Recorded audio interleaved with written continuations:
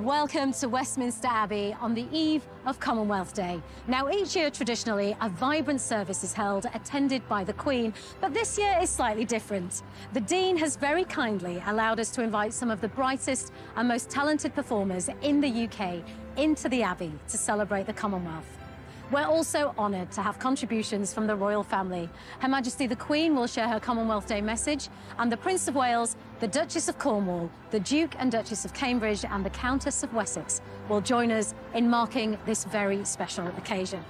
Now, although they can't be here in person, we'll also be hearing from inspiring Commonwealth voices from across the globe as we celebrate the Commonwealth in 2021.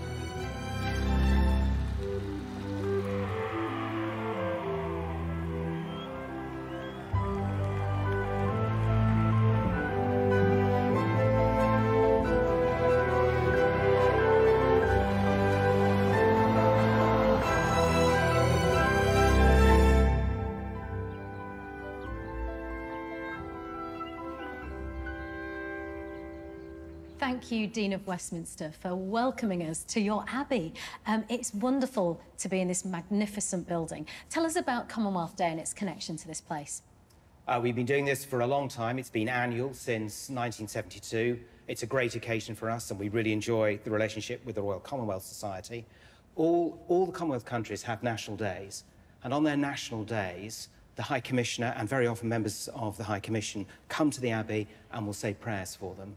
So I've been here just over a year now, and when we were allowed, I was getting into the rhythm of meeting these people for whom the Abbey and the Commonwealth and that association was really important. We're steeped in it here, and we've kept those prayers going throughout this last year. At the moment, there's no international travel. People are feeling very isolated around the country. Why is it so important, do you think, to reach out and celebrate our global community? Well, one of the things the Commonwealth does is to remind us that actually distance doesn't stop friendship and commitment. And of course, we need to obey the rules at the moment, but we also need to remember that our future is to be together, living together in peace and friendship. And this service is a great reminder of what people can achieve together. And what is Her Majesty the Queen's role in the Commonwealth? She's the head of the Commonwealth, and that's clearly critical, but that doesn't quite tell you just what her significance is. Over many long years, it's Her Majesty the Queen who's told us what the Commonwealth is all about, that it's about loyalty and friendship and a commitment to peace and to freedom. She is the person who over and over again has put it into words. She also lives the Commonwealth. At her coronation, her dress was covered in the flowers of the Commonwealth. For her, it is a way of life. And being by this coronation chair, we just get reminded of the promises she made. That's an oath, and she's taken it seriously. Well, thank you once again for inviting us in. Thank you.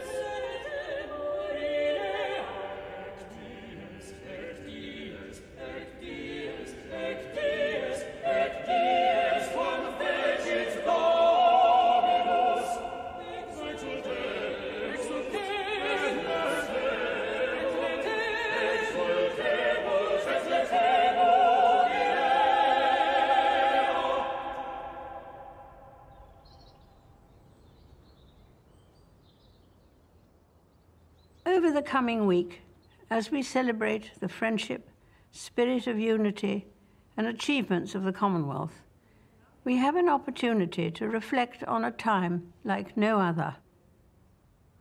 Whilst experiences of the last year have been different across the Commonwealth, Stirring examples of courage, commitment, and selfless dedication to duty have been demonstrated in every Commonwealth nation and territory, notably by those working on the front line who have been delivering healthcare and other public services in their communities. We have also taken encouragement from remarkable advances in developing new vaccines and treatments. The testing times experienced by so many have led to a deeper appreciation of the mutual support and spiritual sustenance we enjoy by being connected to others. The need to maintain greater physical distance or to live and work largely in isolation has, for many people across the Commonwealth, been an unusual experience. In our everyday lives, we have had to become more accustomed to connecting and communicating via innovative technology, which has been new to some of us, with conversations and communal gatherings, including Commonwealth meetings, conducted online, enabling people to stay in touch with friends, family, colleagues, and counterparts who they have not been able to meet in person. Increasingly, we have found ourselves able to enjoy such communication, as it offers an immediacy that transcends boundaries or division, helping any sense of distance to disappear. We have all continued to appreciate the support, breadth of experiences, and knowledge that working together brings, and I hope we shall maintain this renewed sense of closeness and community. Looking forward, relationships with others across the Commonwealth will remain important as we strive to deliver a common future that is sustainable and more secure, so that the nations and neighbourhoods in which we live, wherever they are located, become healthier and happier places for us all.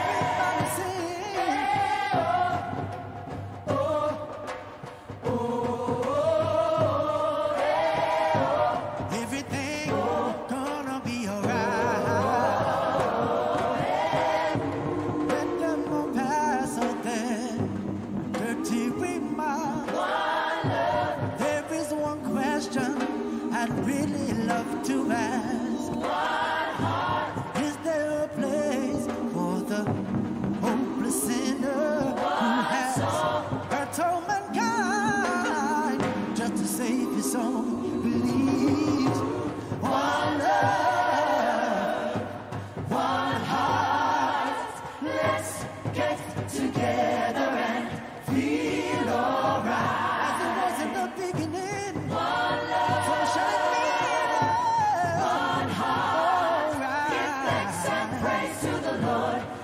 I will feel alright. Let's get together and feel alright. Give thanks and praise to the Lord, and I will feel alright.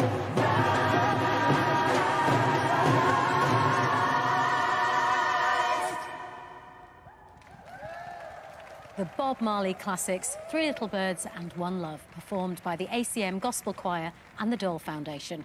And we're grateful to Rhys Edward for carrying the Commonwealth flag. Our next contribution comes from the Prince of Wales. On Commonwealth Day, I'm reminded once again that the essence of the Commonwealth is its remarkable diversity. A family of some 2.4 billion people from 54 nations across 6 continents, whose traditions, knowledge, and talents offer an incomparable richness of ideas and perspectives on the world we share. When we gathered here in Westminster Abbey on Commonwealth Day last year, such a challenge was unfolding at a scale that few could have imagined. 12 months on, the coronavirus pandemic has affected every country of the Commonwealth, cruelly robbing countless people of their lives and livelihoods, disrupting our societies, and denying us the human connections which we so dearly cherish. Amidst such heartbreaking suffering, however, the extraordinary determination, courage, and creativity with which people have responded has been an inspiration to us all. This pandemic has shown us the true nature of a global emergency. We have learned that human health, economic health, and planetary health are fundamentally interconnected, and that pandemics, climate change, and biodiversity loss are existential threats which know no borders. Nature, it seems to me, is at the heart of this. She is central to all aspects of our existence, from the air we breathe, our nourishment and shelter, to our spiritual, cultural, and recreational well-being. Universal principles rooted in the harmony of nature's patterns, cycles, and geometry can, in fact, be harnessed to inform sustainably aligned science, technology, design, and engineering. Encouragingly, it is increasingly our young people who make up 60% of the Commonwealth citizens who instinctively understand how critical it is to protect and restore the natural world. The Commonwealth is on the front line of this endeavor. Over the years, having visited almost every part of the Commonwealth, I have seen for myself so many of the remarkable landscapes and marine environments and the precious biodiversity they hold. I have also seen how the remarkable ingenuity and talent across the Commonwealth can provide so many of the solutions, be it renewable energy in India, regenerative agriculture in South Africa, green hydrogen in Australia, sustainable shipping in Barbados, reforestation in Rwanda, the marine economy in Fiji, or nature-based solutions in Canada. The Commonwealth is at the forefront of global innovation and action.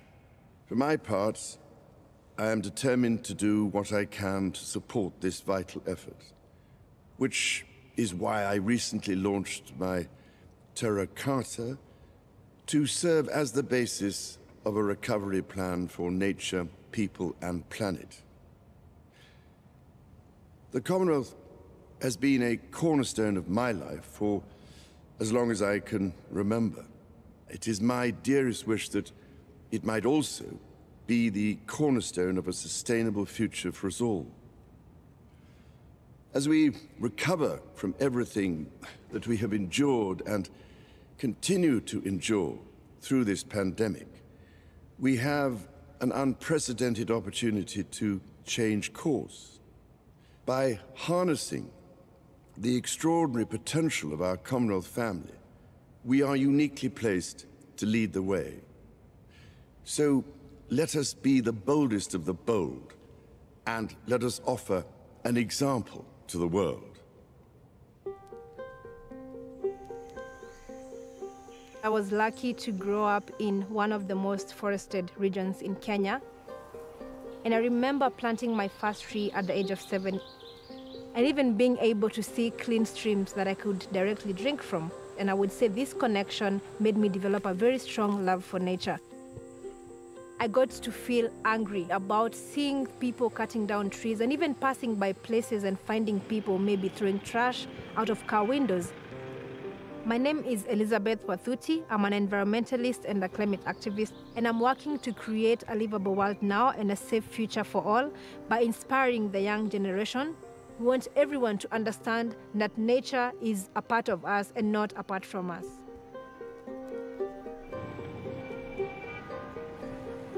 Nairobi River has, of course, been polluted as a result of different challenges, and the contributors can be citizens and also bigger industries at the same time.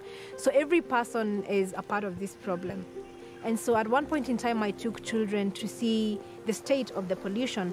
And I remember that I could see the sadness in their eyes. I could see that they were very much devastated. And of course, two questions that these children asked me, and one of them was, who did this? And the other question they asked me was, what can we do about this? So I thought to myself, why not create a generation of young people who are environmentally conscious and who can have that chance to also connect to nature at a young age and love nature at a young age. And what happens when you love something? Are you going to destroy it? No. Are you going to interfere with it? No. If you love a tree so much, are you going to cut it down? No. I decided to begin a campaign that I dubbed Adopt a Tree campaign, whereby I would ensure that every child in every school in my country gets a chance to plant and adopt a tree each in their school compound. It's not just about planting a tree, it's about planting a tree, watering it, nurturing it, and making sure that that tree grows up to maturity. Because just like we human beings need tenderness and we need love and we need all the care to survive, the same thing we need to put when it comes to how we address nature. Much of what I do is about changing people's mindsets and perspectives about appreciating the natural world. By working with young people in this way, I feel so much hope because the young people are courageously stepping up and standing up to shape the kind of future that they want to see. And this makes me feel hopeful about the future of this country and the future of the world.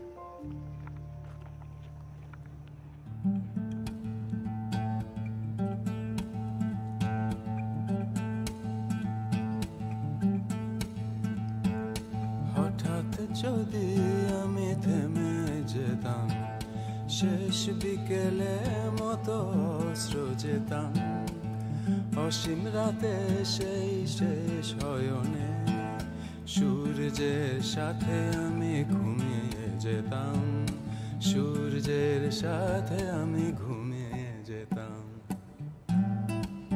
Keep moving, keep changing, keep flowing with the sun.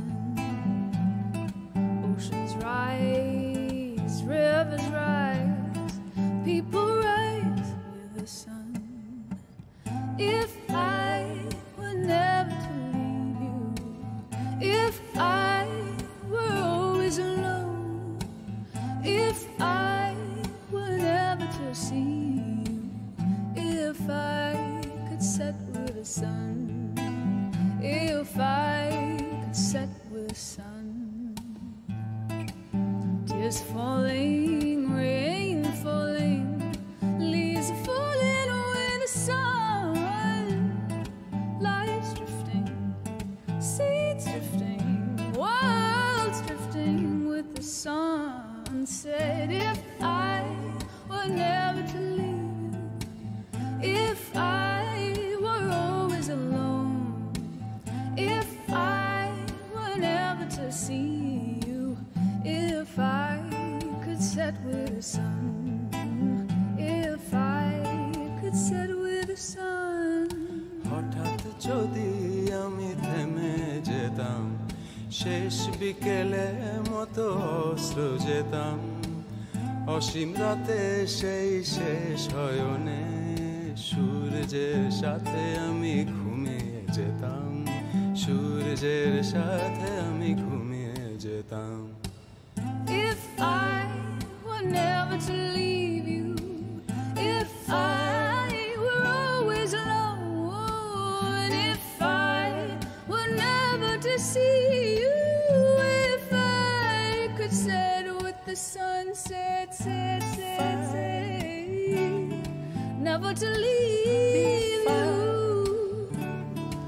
always alone.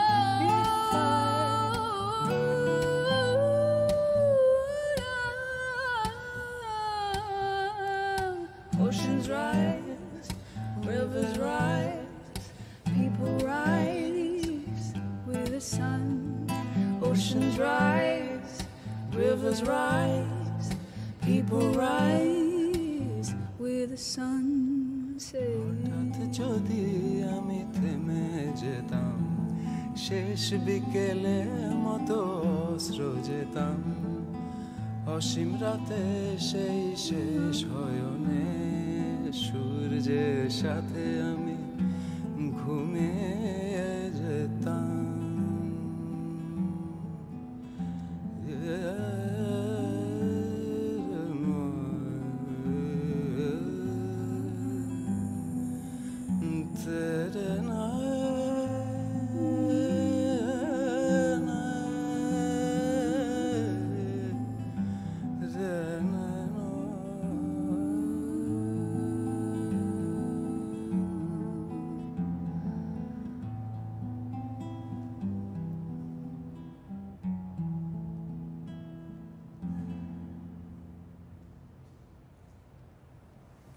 Well, I won't be forgetting that in a hurry. Our thanks to Nitin Sawhney for that beautiful performance. Now, the Duchess of Cornwall has a strong interest in reading and literacy and has launched an online reading room. She met with Claire Balding and Global Teacher Prize winner Ranjit Singh Disale from India in Poets' Corner here in Westminster Abbey. Sitting here in Poets' Corner with memorials to hundreds of wonderful writers, it seems the perfect place to discuss the importance of children's literacy. And it's a subject very dear to my heart as an author of children's books, and I know, Your Royal Highness, something that you care about passionately. I've always had a passion for books. Books have been part of my life for so long. I started reading when I was very, very young with a father who was a fervent bibliophile.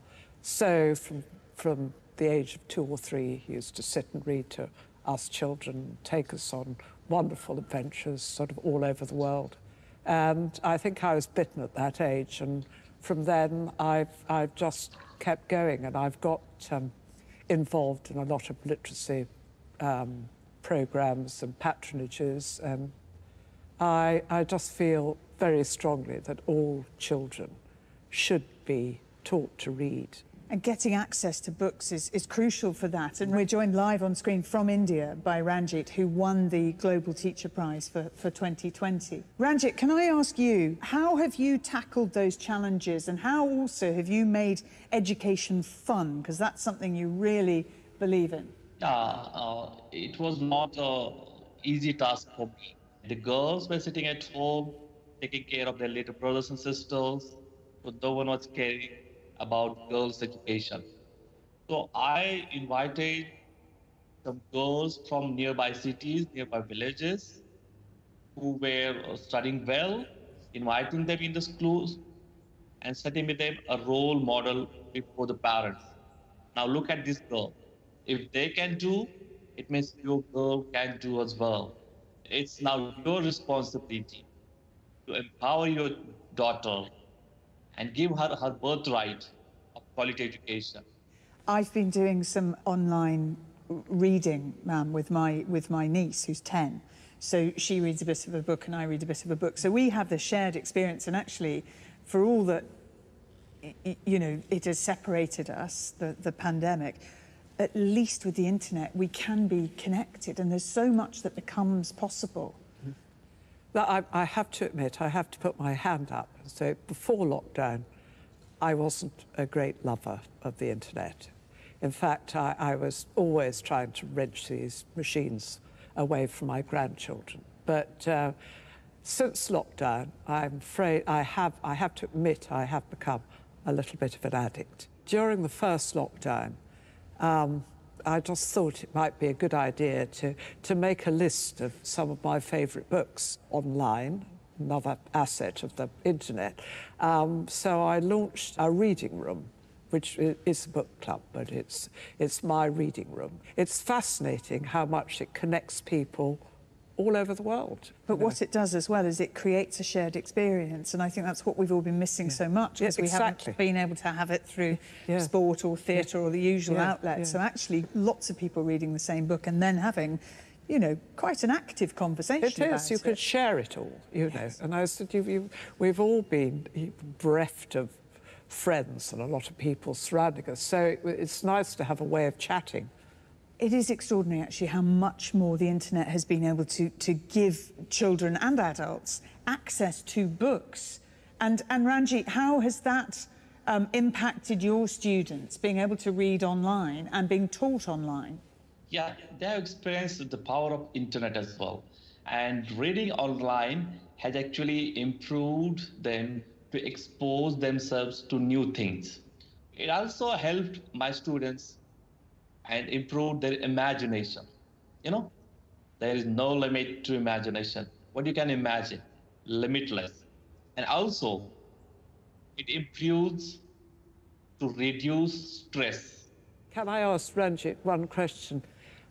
There's a wonderful writing competition that I'm part of called the Queen's Commonwealth Essay Competition, where we get children from the Commonwealth to submit an essay, and I think it'd be lovely if you could get your girls to join in and write an essay. I'll definitely doing that. Thank you so much for giving me opportunity. Well, thank you so much, Your Royal Highness, and thank you to Ranjit. Be you far or be you near, somehow for me you're always there. I say a prayer and sing a song, I always know it won't be long. Be I alone or not, I know. I never am, you're ever close. From city side to countryside, to continent to country, I take pride in knowing that I have a love, that when below lifts me above. Together we, in unity, will be again in time to be. But tied we are by lines of love. Across the world, the tides are none. To separate the thing we share, that somehow always keeps us here. I know my loved ones far and wide will soon again be by my side. Though much we learn in times of woe, I know these days are soon to go. So come what comes, or come what may, if you're with me, I'll be okay. Although we've been apart some days, here on the line, I know you'll stay. And one day soon, I know we'll sing about the former, harder things, the troubles that we've all been through, that time and strength will take us through. To days of joy and light and mirth, where'er you be upon the earth. So when you celebrate and do, know that we are here with you. Different parts of the Commonwealth have had very different experiences of COVID-19. In New Zealand, with low levels of transmission, life has continued as normal in many parts of the nation. This has allowed the New Zealand Youth Choir to keep singing and keep sharing their music. They recorded a special Maori song of greeting for us, a call of friendship, despite the distance.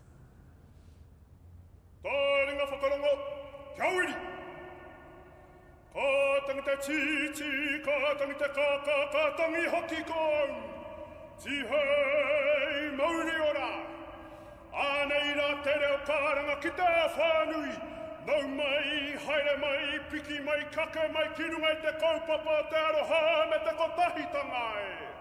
Pano, pano, hara mai te toki, haumia huia ai!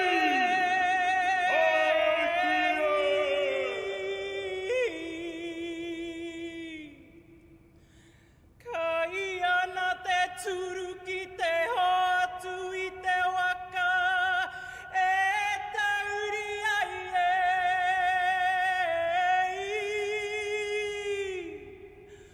Tangara pea I ta whirima te Roots!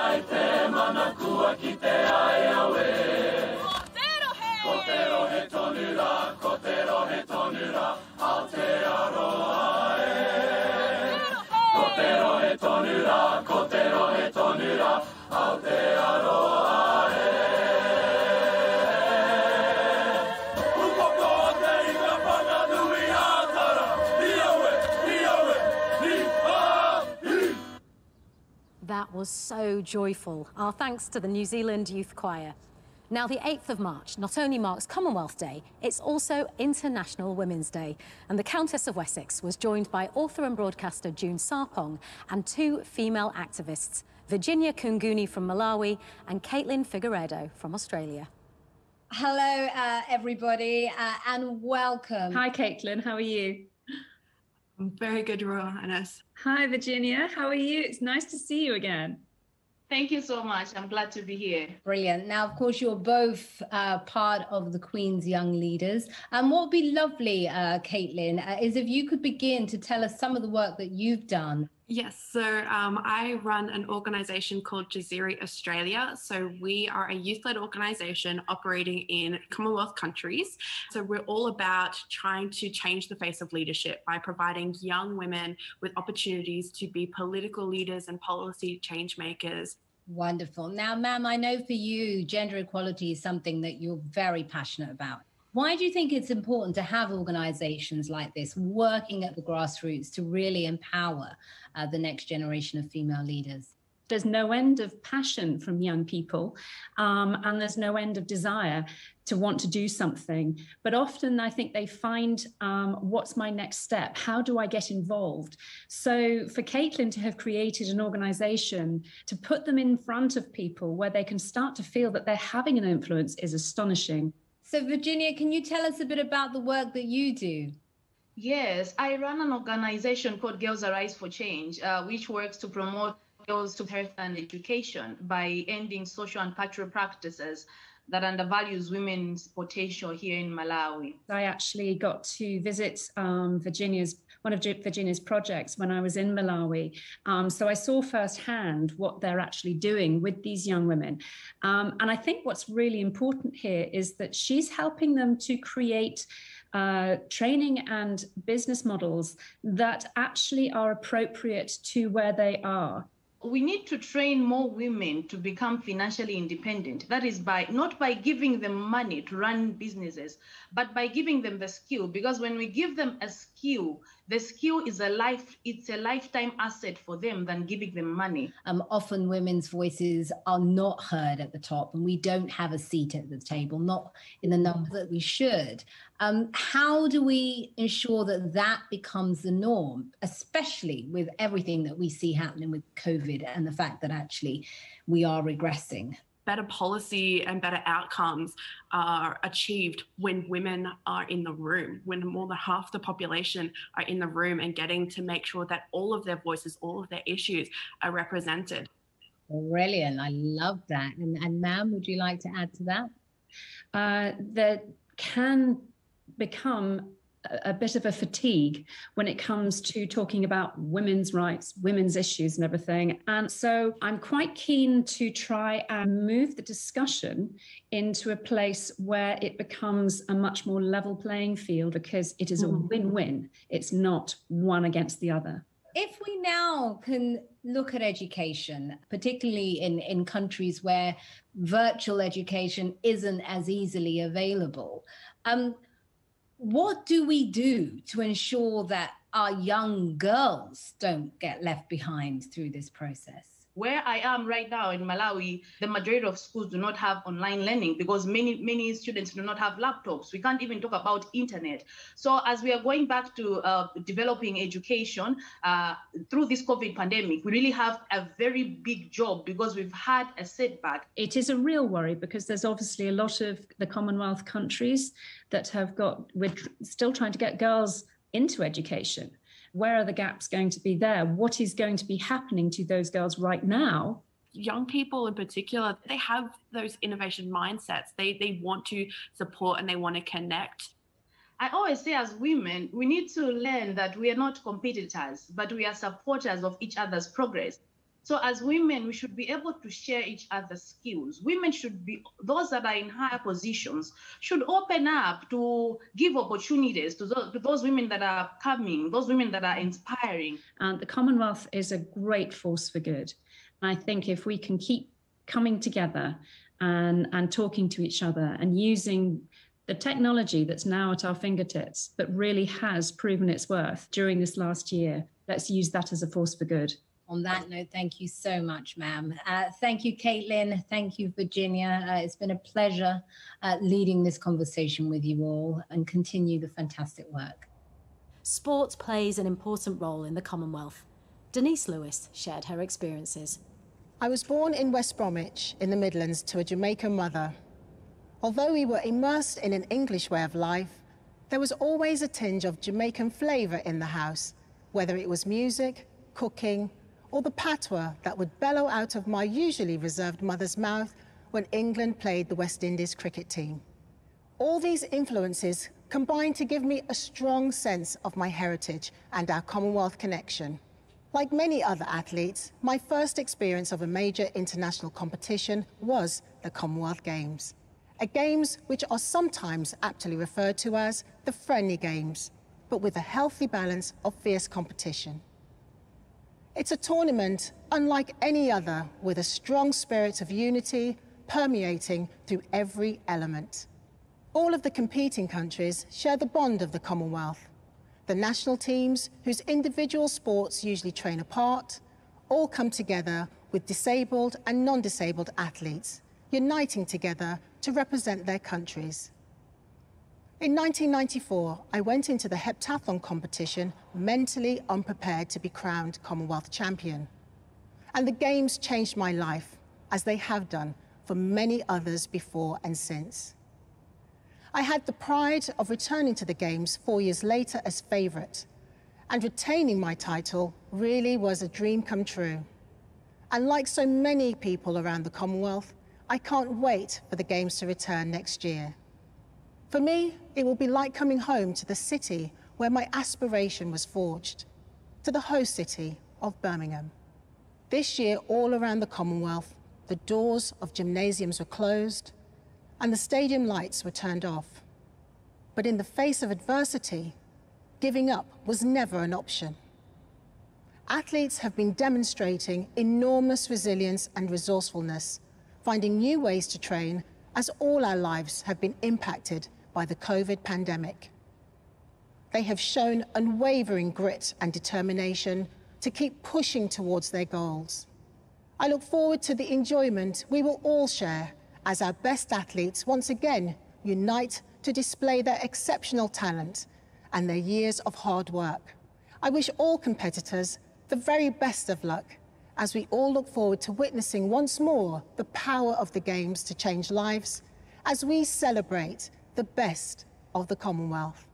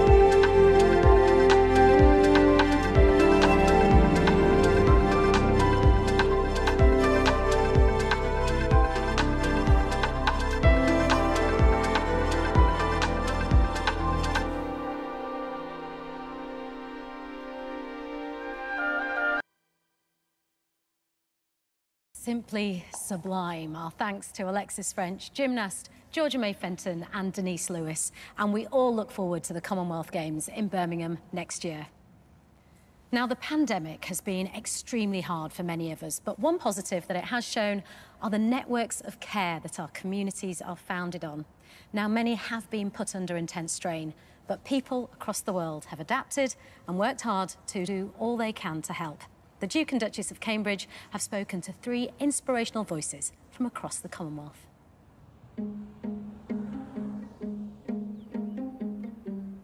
Hello, my name is Dr. Zolelwa Sifumba. I am a medical doctor and a frontline health worker all the way from South Africa, advocating for the healthcare workers in the world. Dr. Zola, can you hear us? Hi! Yes, I can hear you. Hello. Maybe could you give us both just a little bit of a brief picture of what it's like in South Africa at the moment with COVID?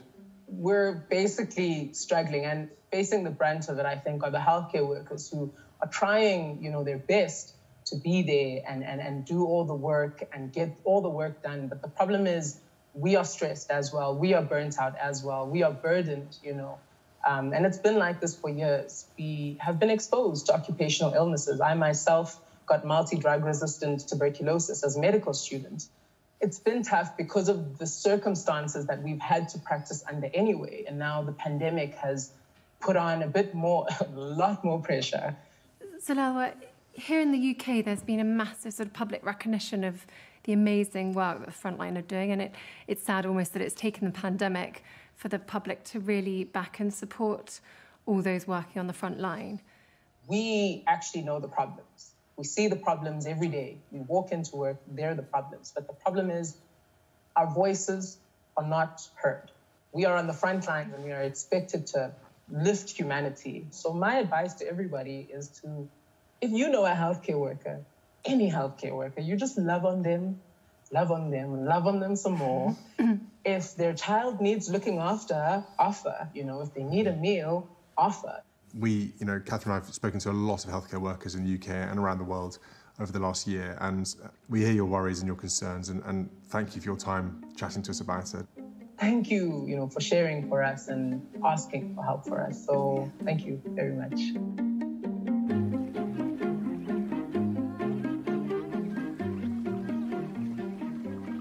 My name is Faisal Islam, and I am the co-founder of SafeWheel, an affordable emergency medical service provider for the rural people of Bangladesh. Faisal, we've been hearing a little bit about your SafeWheel idea. Can you tell us a little bit about it? So a couple of years ago, my best friend, uncle, had a road accident. And just because he couldn't manage an ambulance during that time, he died, because in our country, there are very few ambulances for rural people. So our solution is that we designed a low-cost mini ambulance. So now they can get an ambulance with very affordable cost, unlike the regular ambulance. And we have planned to reach as many villages as possible and help more people. And how are your rickshaws kitted out? What we have is basic healthcare equipment, like an oxygen cylinder and some other sorts of necessary equipment that can save the patient during that emergency situation. Faisal, very nice to meet you, and it's a fantastic idea, and we both wish it every success in the future. Thank you very much, Your Royal Highnesses.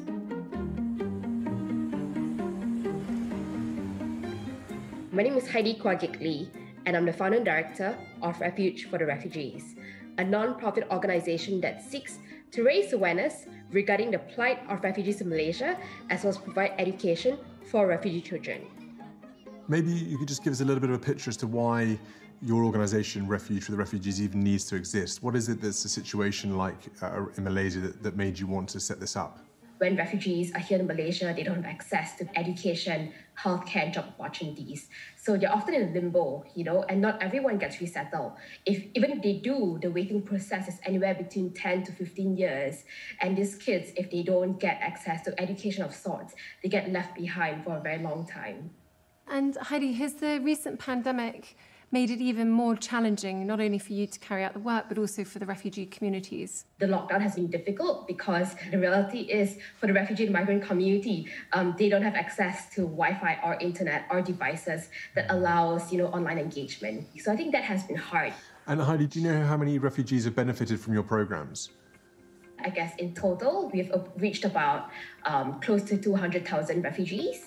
Wow, yeah. That's a sizable amount of people you've reached, and it's fantastic what you're doing. And just a huge congratulations from Catherine and I think, in terms of what you're managing and dealing with. And especially now, obviously, with the extra challenges, but really well done. You're obviously a vital source and a vital support to all those refugee communities out there. So keep up the hard work. Thank you. Thank you so much. Nice to see you. Bye-bye. Take Bye-bye. care.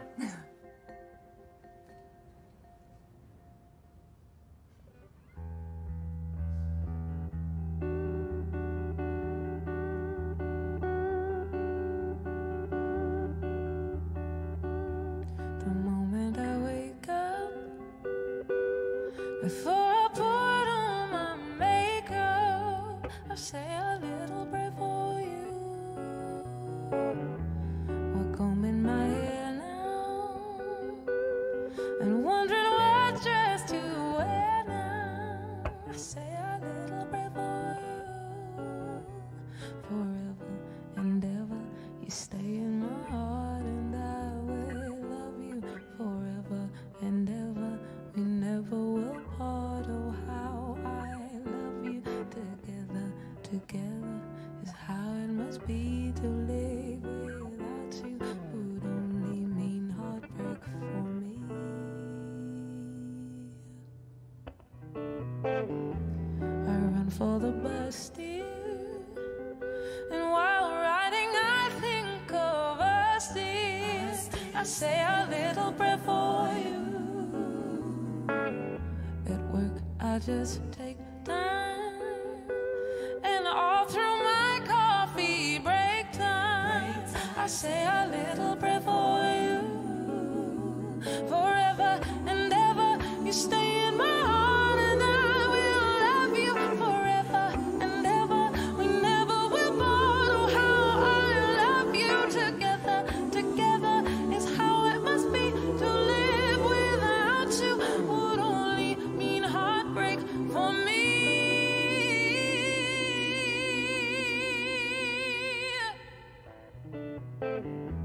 My darling, believe me. Believe me. For me, there is no other you. Please love me too. Answer my prayer. Answer my prayer. Answer my prayers now, baby. Answer my prayer. Answer my prayers now. Answer my prayer. Answer my prayers now, baby. Answer my prayer. Forever and ever, you stay in my heart, and I will love you forever and ever. We never will part. Oh, how I love you. Together, together is how it must be to live without you. Would only mean heartbreak for me.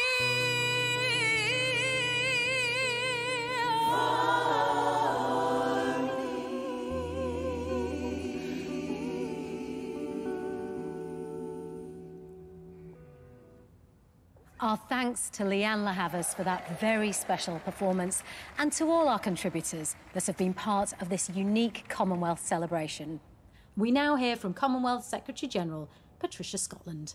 Let us pledge ourselves afresh to uphold the values of the Commonwealth, that every person possesses unique worth and dignity, that we should be good stewards of nature and of the whole earth, that there should be justice for everyone and peace between nations, that joining together as a worldwide family, we build on shared inheritances, that we cooperate with mutual respect and goodwill to deliver a common future for the good of all.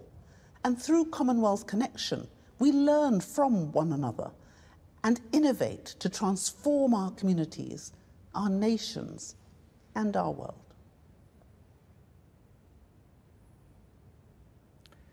In this house of prayer, year by year, we celebrate our life as a Commonwealth and as God's people.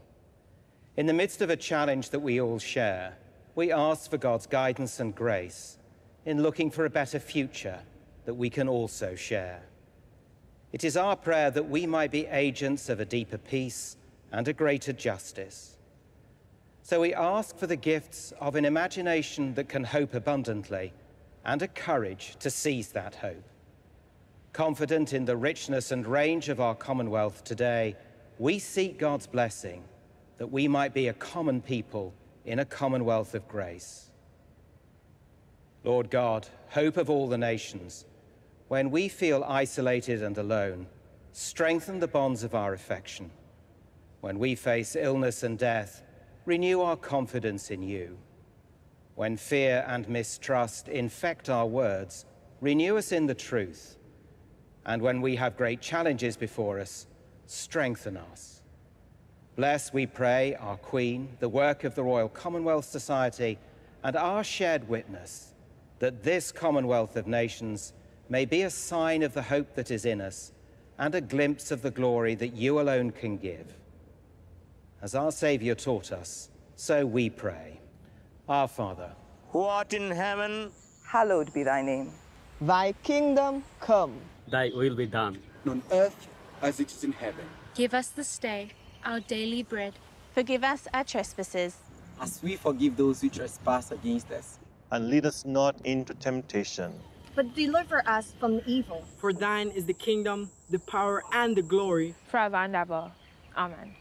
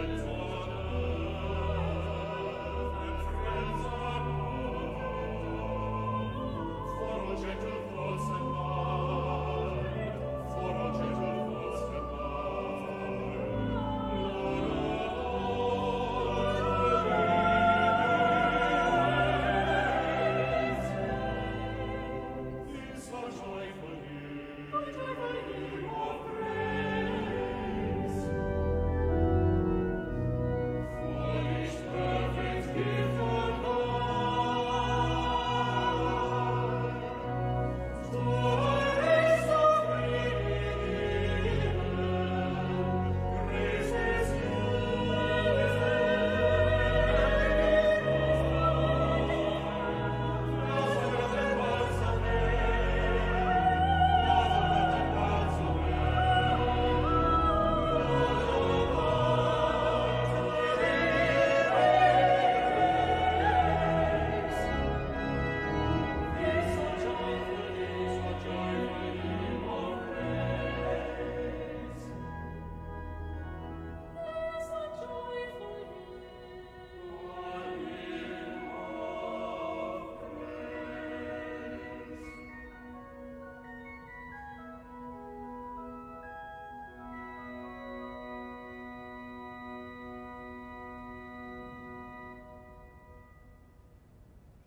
From the Jewish community in Canada, may the Almighty bless the Commonwealth.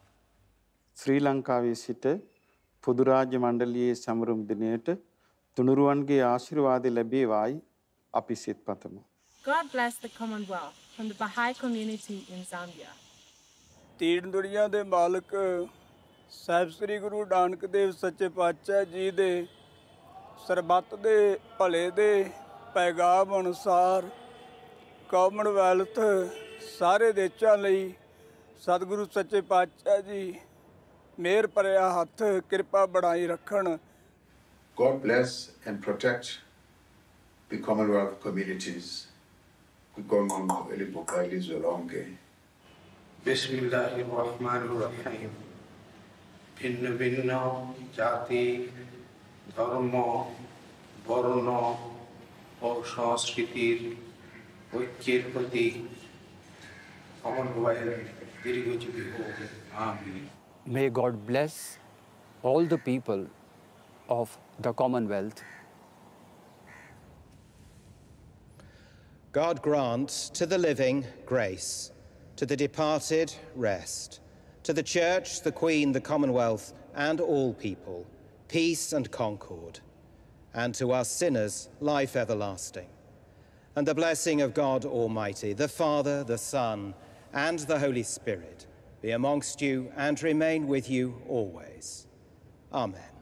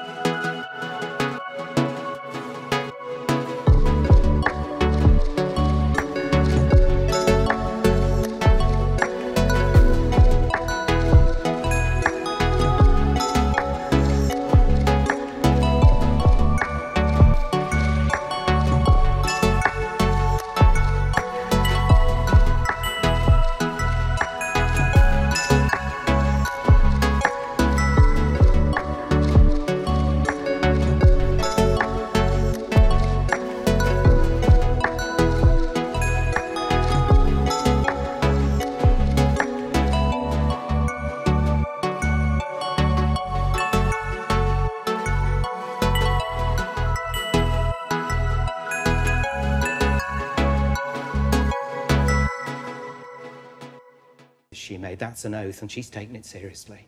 Well, thank you once again for inviting us in. Thank you.